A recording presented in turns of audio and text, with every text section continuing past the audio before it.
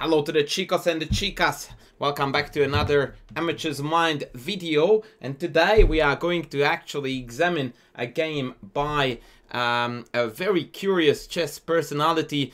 He's very curious to me, at least because I follow this guy because of an altogether different thing that he does really well. We are talking about a very well-known magician, and that magician is none other than the one and only Chris Ramsay. Now, Chris Ramsay has got 7 million plus subscribers on YouTube, so I don't think I need to you know, talk about how successful and well known he is. What I really like about this dude, other than the fact that he's a great magician, and I love magic, by the way, for those of you who are interested, I really do love magic. What he also does a lot on his channel that you can see now is that he regularly solves puzzles. And when I say puzzles, I don't mean mate in 5 by force, but like riddles, like boxes that, you know, have some tricky mechanism that you need to figure out. So what I'm trying to say is that the dude is definitely a crafty customer, and as it happens to be the case, he is a very keen chess player. In fact, on his Twitter,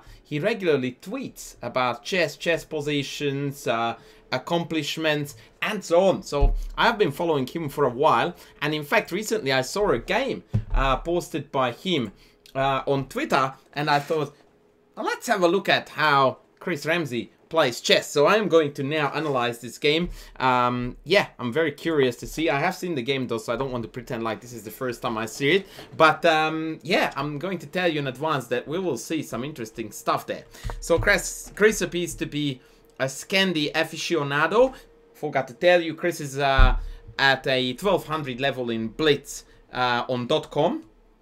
Exactly sitting on 1200 at the time of this game. His opponent is 991. So fairly low rated contest, but for that actually a pretty decent quality.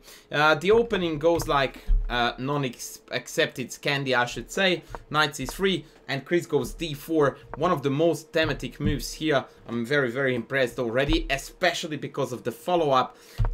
Looks like Chris has got my center course, because boy, look at that. e5, knight c6 and bishop g4, and when bishop g5 hits, he plays f6. Loving all of this stuff. Very healthy approach to chess. I would love to say the same about the Scandi, but I skipped that one. Let's not talk about that one. So by now, black is already in a commanding lead. As a side note, I would like to mention that bishop e7 takes, and then either knight or queen takes back, in fact, would look also very handsome for black. So we are already doing really well.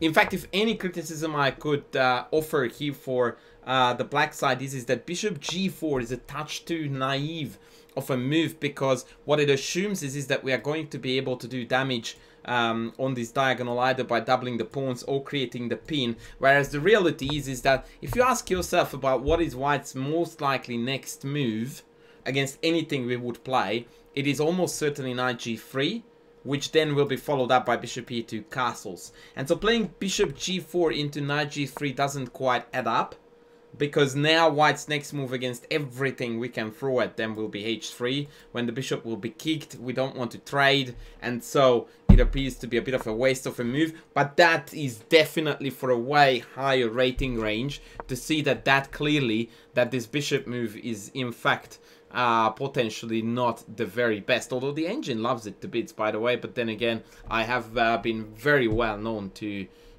disliking engine moves early on when it happens at the expense of breaking some principles. Anyway, bishop g4, bishop g5, f6, great stuff.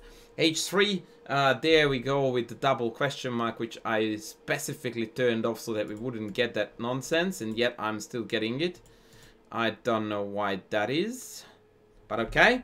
So obviously this is a blunder. Chris takes an f3, legend.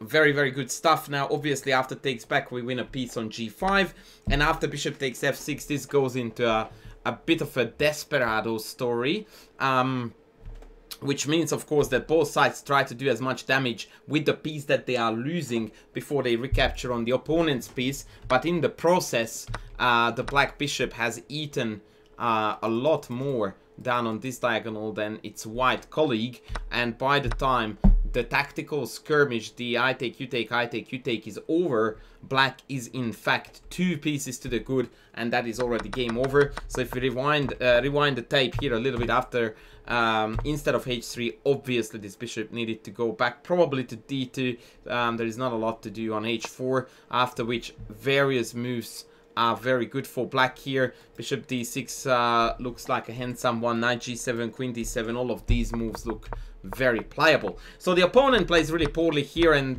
we come out on top with a bucket load of extra material. But this is where the game really turns very fun, because the finish, ladies and gents, the finish is gonna be something else. Bishop b4 check, king e2, knight f6, beautiful development. Again, a very nice showcasing of black's superior understanding of the game. Look at that. All of those pieces are beautifully mobilized, ready to strike. f4, ef4, yep, whatever, slightly unnecessary, but don't worry about that. Rook c8, another piece joining the fray with a tempo.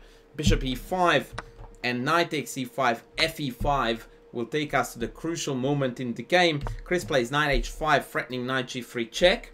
And after rook c1, he plays a move that I just can't stop to adore. For a 1200, this demonstrates such a great, deeper level, we call it higher level in the biz, of education thinking.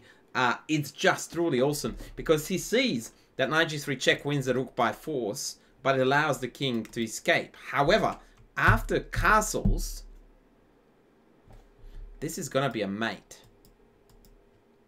And that is superb. Now, I must add to this, and here it actually becomes a little bit of an awkward twist in the story, that of course white has multiple moves, seemingly, to stop the check and therefore dodge the threat. In which case, we would say that this whole thing was nothing but a cheapo that didn't pay off, and in fact was a bad move. And I don't know whether Mr. Ramsay saw the upcoming fireworks or not. He may have, he might not have, I don't know. But what is certain is the fact that actually after castles, no matter what white does, black will be able to win a rook at least, and more on that on a second, because even if I play something like rook g1, instead of going in for the check here, we can go in for a check on f4, forcing the white king onto the f-file, which in turn is going to allow us to do a discover check, and surprisingly, pick off the other rook on c1. What, however, makes this example so striking, and I was a little bit shocked when I discovered this, by the way, is that actually after castles, white cannot stop a forced mate in 6 moves. So no matter what white does, it's a mate in 6. And boy, is it a really difficult mate. Check this out. Apparently, for example, after rook g1, my best move is by no means knight f4 and going for the discover check and gobble up the rook. Nay, nay. It is actually still knight g3 check, throwing away the knight, then, brace yourself, throwing away the bishop.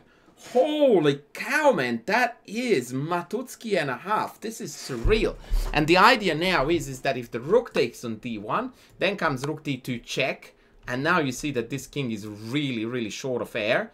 Rook d2 is only, and after rook takes d2, king e1, yet another discovered check, followed by rook takes f1, is the ladder mate, as it is known in the American chess culture. Here down under, we call it the electric fence. Either or, a very clear and beautiful mate.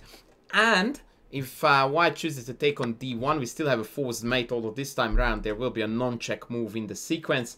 Check on f1, and then takes on c1, creates a situation where rook e1 can't be stopped. It can be delayed by one more move, but now no matter what white does, the finish is going to be yet another Matutsky. So this was a super interesting game by the very famous magician and puzzle solver.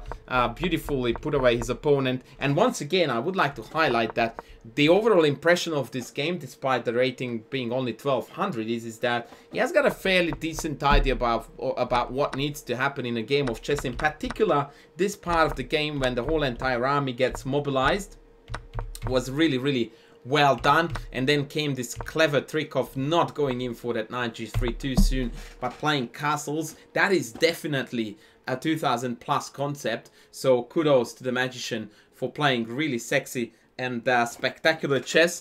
I would be very excited actually to see his chess progression, because it is always awesome to see some celebrities or really very famous celebrities in fact joining our circles, playing chess and enjoying the game and trying to improve. So it was a pleasure to go through that, and boy, this final checkmate was definitely worth my time, and I hope that you feel the same, guys. So in the hope that I scored a world famous student for myself, fingers crossed, I'm going to call it off here. Thank you very much for watching. Please don't forget to sub, to like, to super like or super thank if you can. And I'm going to see you in the next video. I'm coming at you with 2 super educational videos at least back to back now. So keep your eyes peeled, because yeah, more educational content is to come. Thanks for watching. I will be back with the next video very soon. Bye.